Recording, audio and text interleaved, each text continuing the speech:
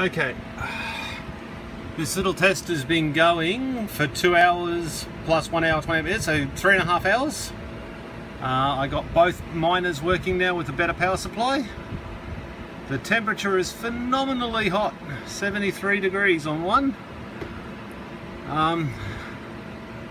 We've created that many Bitcoin, which ain't so bad, and I think it's, they reckon about $4 a day.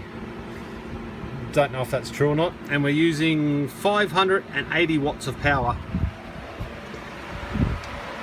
So got the trusty Ryobi down there, little fan, trying to keep it cool. And they are hot, trust me. Got CX750, and then I've got an iPower 650. So they're cracking away. No more problems with them turning off once I got better power supplies. We've got a huge amount of power going into them. It's crazy.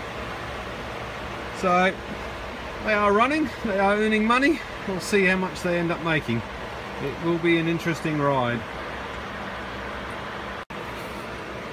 And just out of interest, it's about 35 degrees in my workshop at the moment. So they should be fairly hot. I'll get some good cooling on them and hopefully we're good to go.